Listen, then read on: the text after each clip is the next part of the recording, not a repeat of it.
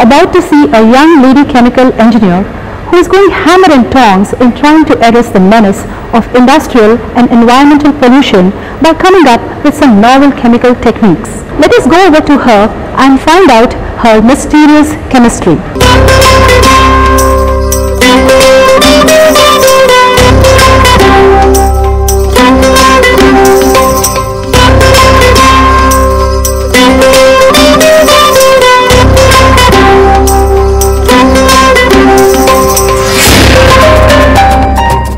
Modern chemistry has made life more exciting, colorful and comfortable, but not without doing considerable damage to the environment.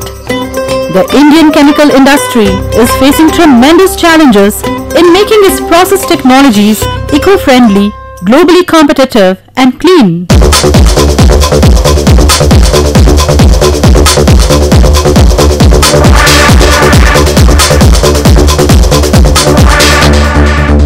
At the Hyderabad-based Indian Institute of Chemical Technology, a chemical engineer, Dr. Satyavathi, is all set to create history when for the first time in the world, she and her team shall be coming up with a unique dual-active enviro catalyst that can chop, chew and digest toxic substances at the manufacturing stage itself. I have been assigned with the process development work for the nitro tolerance project to overcome the engineering challenges in making the process a commercial success, and once we do so, we would be the first ones to achieve that.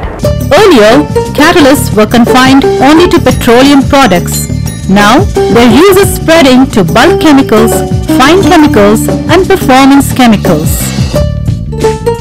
Conventionally, liquid sulphuric acid, though highly dangerous by way of handling and transporting, is being widely used in the nitration of aromatic compounds such as toluene and benzene.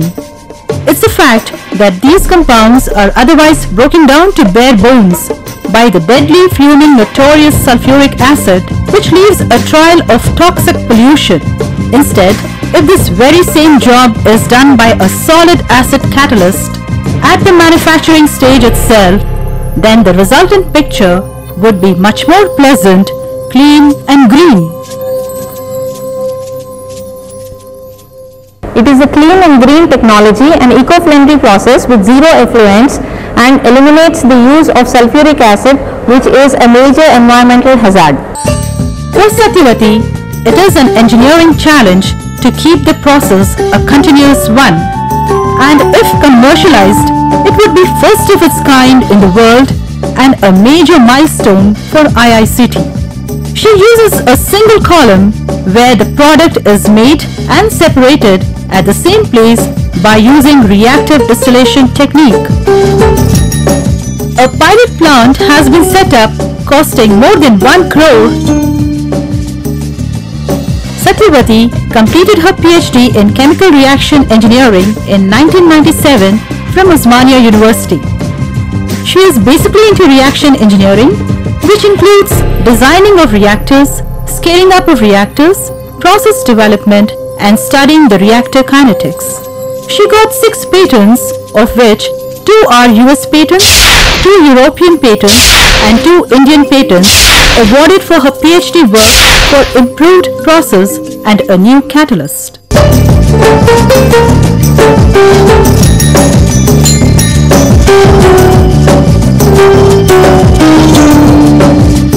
This is the first stage or the bench scale study where the strategy is to produce 100 grams of nitrotoluene per hour.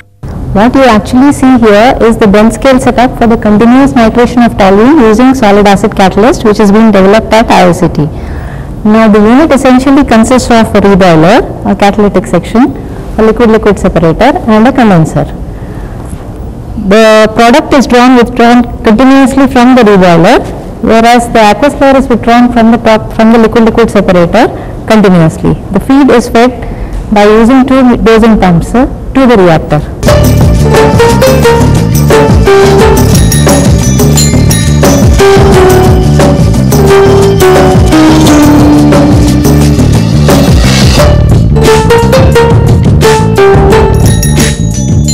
This is the second stage where the scale-up of the bench scale studies is going on.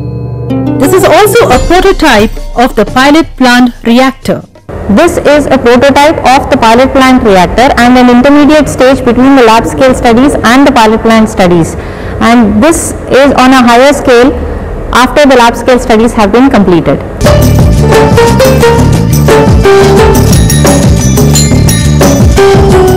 This is a pilot plant located at IICT premises having a production capacity of 5 kgs per hour. It has distillation and crystallization units. These two processes are used for the separation of compounds. This is the pilot plant for the mononitrotoluenes project, which is being sponsored by two major Indian industries. The capacity of the pilot plant is to produce 5 kgs per hour of the product, and it is the penultimate stage before the process will be commercialized.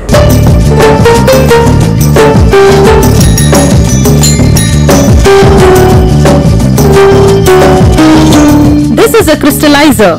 The final product of the process is a solid, that is para-nitrotoluene, which is purified using this crystallizer.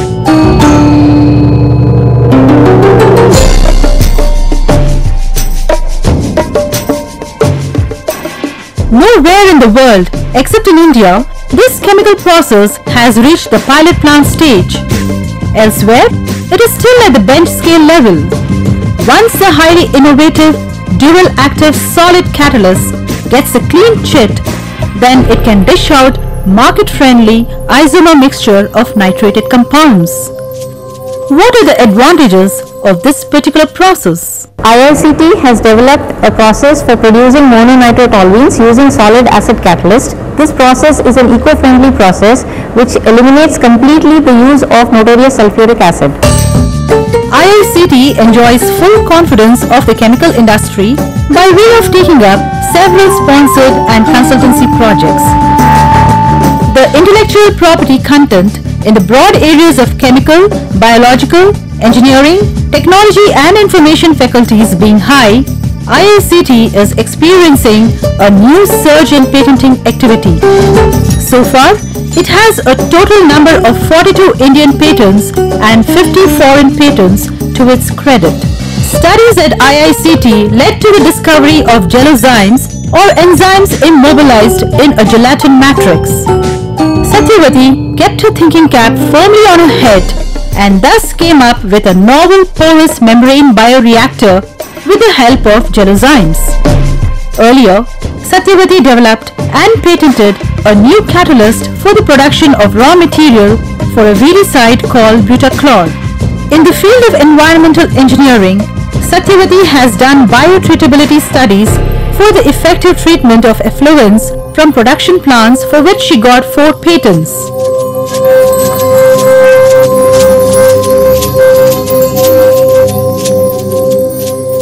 You can see this unstoppable lady scientist always on her toes, constantly supervising the columns of the reactor.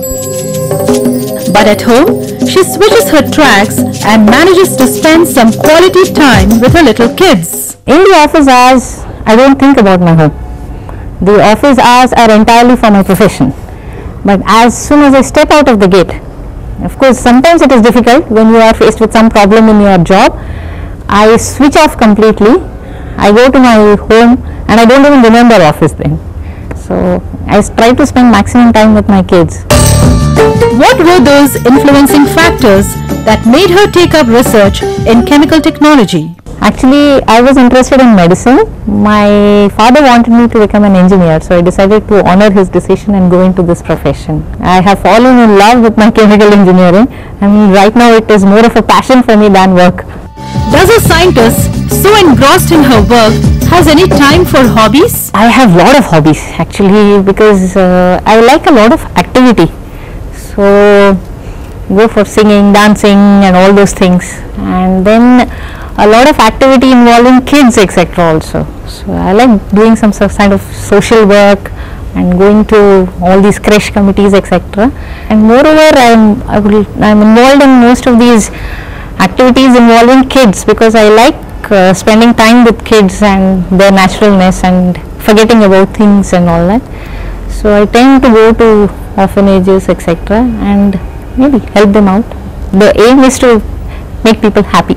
In case you are already green with envy on seeing this young lady catalyst in trying to come out with some new green technologies, then you would better not, because it's very unusual to find a lady scientist of Dr. Satyavathi's caliber, especially in the field of chemical technology. She is definitely a lady with a conscience, and we wish her luck, lots of luck in her future endeavors.